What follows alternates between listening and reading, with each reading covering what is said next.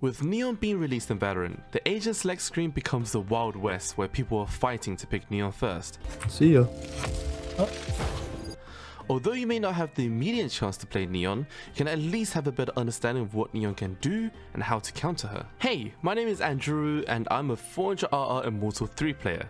I'm able to fill with many agents, which is why I was happy to try them all during my invite to the Riot content creator Neon playtest, where I have learned how it feels to both play her as well as how to play against her.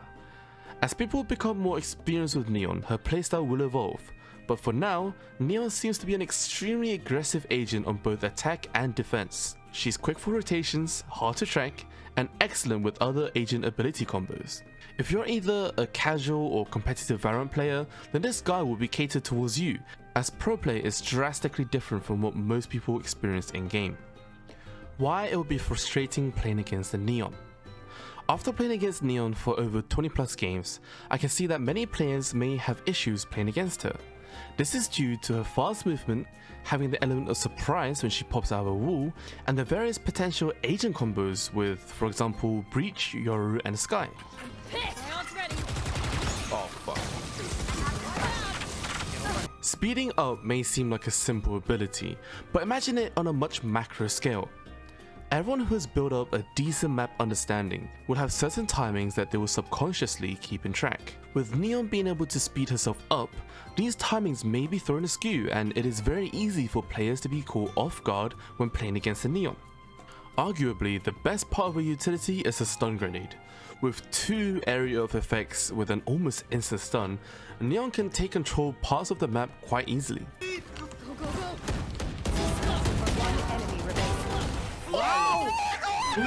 Holy!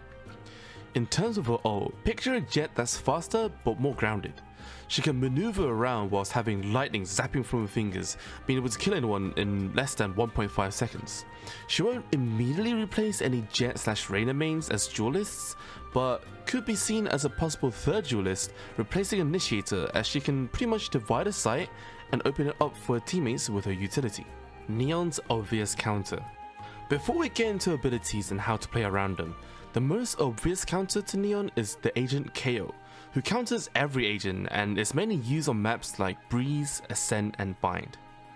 Even without Neon being released, we have seen an uptick in KO being played due to KO's ability suppression, having a high impact on executions and retakes. For VCT Masters Berlin, KO had a pick rate of 3.06%, while for VCT Champions, KO's pick rate increased to 18.31%. And this was without Chamber being available to play. KO's suppression abilities both cancel out Neon Sprint and Ultimate, which makes her say Assisting Duck. And with his buffed Pop Flash from several patches ago, you can take aggressive peeks against her, which will be explained more in the next part. Another agent that works well against Neon is Cypher, since you should always have your flanks covered with the tripwire. There is no major interaction with Neon and Cypher trips except that she can slide under them unless they are properly placed trips. With Cyphers usually placing their cams up high, it is very probable for a Cypher to tag Neon from above her wall, allowing for her teammates to shoot through the wall as if it was a normal smoke. How to play against Neon on attack. With Neon's sprint ability, Neons will tend to play aggressively on both attack and defense, which means you should play further back at the start of the round, as she may use a stun immediately or someone will pop flash for her. However, when Neon is in sprint mode, the sound of her footsteps changes and becomes louder.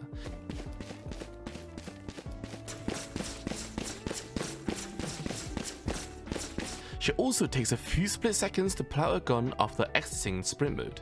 If you're playing on her time, she has the chance to play around cover and be able to switch to her gun. I would suggest that you aggressively peek her or flash her while she's sprinting. This will work most of the time, however if the Neon has a slide, this becomes trickier to pull off as she can slide to cover or outmaneuver you. If the Neon does decide to start playing passively on attack, you should be wary of her when committing to a push or execute onto site. With small choke points like a shot on bind, she can just use the stun to stop the push, so always keep in mind how much utility she has left. Treat her like a raised double satchel with ult, if you will. Always try to figure out where Neon is playing, and if you do decide to execute onto the site, you must do it quickly since Neon can rotate super fast. When playing against Neon on defense, you must be aware of her footsteps, as she can just run it down with a wall and surprise you, and she is quick to rotation and flanks. Oh, main. One of these guys is true.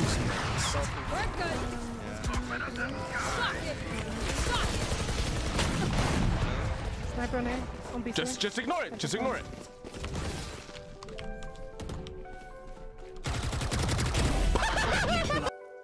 Neon's stun grenade will make it difficult to hold close angles since she can bounce it off walls.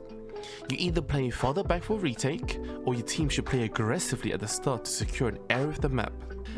As much as Neon is able to entry site with her wall and stuns, be just as careful for a fake.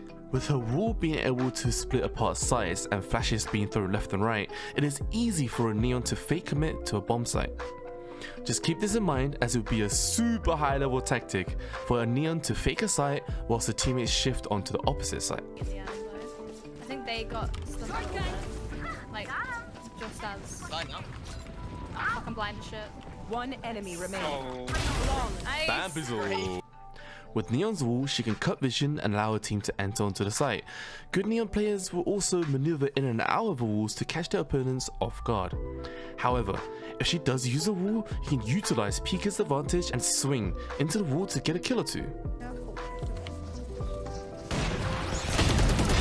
One enemy remaining. You can also have your own Neon use their wall to cut the wall, which makes everything chaotic and lower the frames of anyone with a potato PC. Where am I? One enemy remaining. I don't know. Last player standing. I don't have my thing? Oh shit. Nice.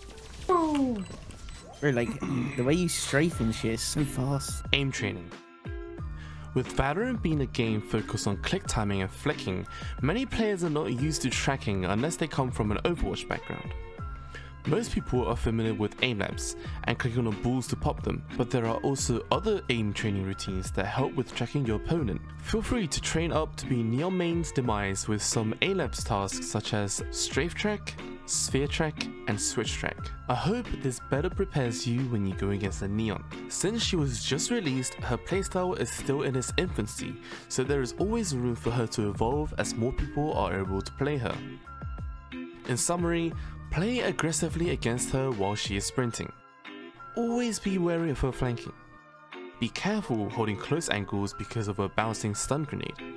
If she uses a wall, you can use it to your advantage and peek in it to get an unexpected kill. If you aim train, start incorporating tracking exercises.